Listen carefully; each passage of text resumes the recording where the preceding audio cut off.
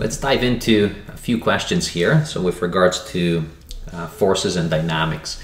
So the first one is an interesting one because it asks us to explain inertia, and can we explain it to a 10-year-old? I always like thinking about these types of questions because of the fact that it forces you to think, how can you explain something in very simple terms?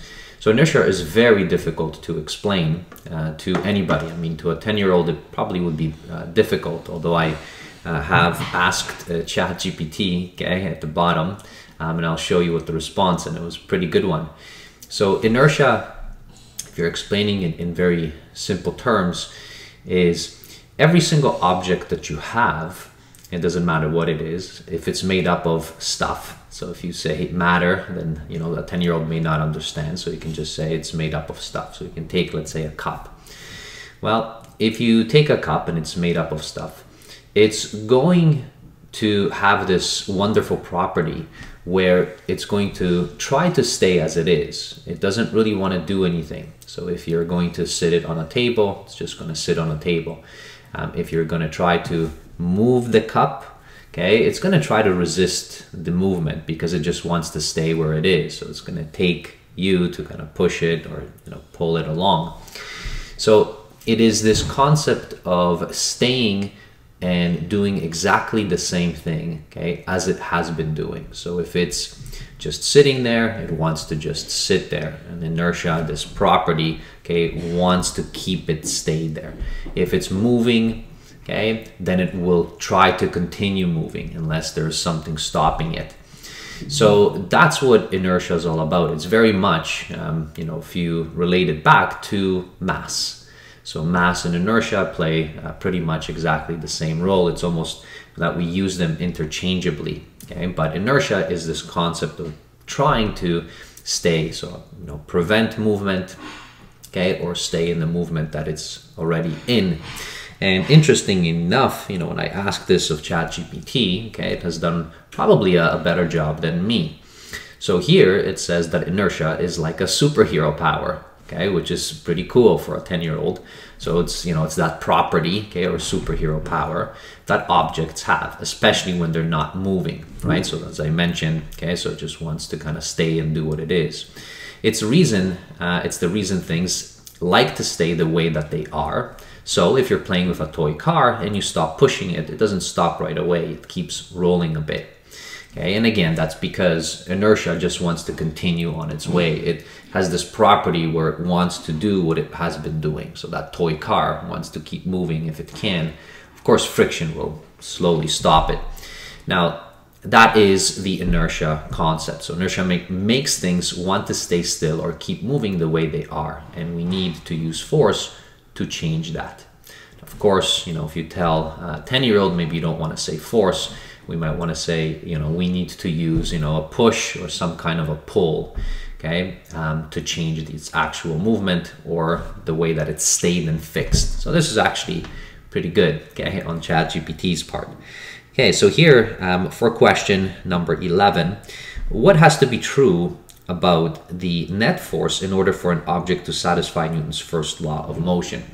So this one hopefully is easier for you to answer. Well, what has to be true, so first law is, okay, the fact that the net force is equal to 0. What that means is that all the forces must cancel each other off. So all of the forces, okay, will cancel each other off. So F net has to be equal to 0 if it wants to satisfy Newton's first law. Now, 12, if an object is moving at a constant speed but changing direction, then would that mean that the net force is equal to 0? Why or why not? The net force is not equal to 0. So if you have any change of motion at all, so speeding up, slowing down, and in fact, in this case, you may not be speeding up or slowing down, but you can be changing direction, and that is a change in motion. So that is the reason why, okay, you do have, okay, a net force, and it's not equal to 0. 13, why is a patient's leg, which is suspended, not falling down? Explain this in relation to Newton's laws. Okay, well, so if you take a leg, okay, and you suspend it down. So, you know, I'll just draw, okay, kind of a leg. I'll do it as a free body diagram in here. So let's say that we have something like this. Obviously this is not the leg, but you know, it's suspended. And why isn't it falling down? Well, because there must be an equilibrium reached, right, between, okay, so let's say if this is the weight of the leg, so force of the gravity or just weight, that is trying to pull it back down, well, there's going to be probably the force of tension because it is being suspended to something, okay, and these two are equaling each other off, and therefore the net force that you have is going to be equal to 0. So these two particular forces are going to cancel each other off. So this force right here, the force of tension, okay, and then the weighted force are basically equal and opposite in direction. All right, so that's what you have. So you have kind of Newton's first law acting right there, and then Newton's, I guess, third law, because for every action you have an equal and opposite reaction. Okay, so well, the reaction is that there's a tension which is created, okay, opposite to the actual weight. So that's Newton's third law. Now, Newton's second law, I guess you can bring it in because you can talk about F net, although this is not accelerating in any way. So it's not really Newton's second law. So there you have that. Now, the next one that you have, okay, so this one is a little bit easier, okay, for us. So all we have to do is calculate the force of gravity. So let me put that back in here. So let me paste it. So this is what we have right there. Calculate the force of gravity in newtons of the following. So we have medication here. So this is for part A. Well, the weight is just equal to mass times gravity.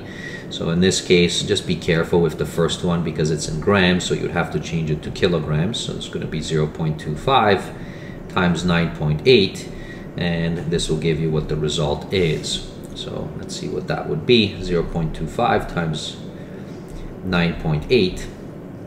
So it's very minimal. So it's 2.45 newtons, or if you want this to two significant figures, it's just 2.5 newtons. So that would be the first one. The second one, so for part B, well, weight is equal to, so this is 3.2 multiplied by 9.8. This is already in kilograms. So that one is much easier. We don't have to do any conversions. 3.2 times 9.8, and this would be, so 31.36. All right, so that's newtons again. And you can put it to 31 newtons if they want you to round just to 2 sig figs, which is the same amount. Now, if you're doing these in word problems, right, and these are intermediate steps, then, don't round, just keep the decimals there for yourself. Only round kind of the final answers. But in this case, these are the final answers. So that is it for this one. And then the last one, the human adult femur bone can withstand about 4,000 newtons of force before breaking. What mass in kilograms would this be equivalent to? Well, if you're equating and you're assuming that this would be the weight, so that means that you have the weight equation, so weight is equal to mass times gravity. So really what this is saying is that if we know the weight, right, we divide it by gravity, well, we're going to get mass. So in this case, again, this is not going to be a very difficult question. 4,000 divided by 9.8, and that's approximately 408 kilograms. All right, so that's what you would have there. Now this one's only to 1 sig fig, so you can say 400 kilograms approximately. That's what this would be. That is all that you would do here.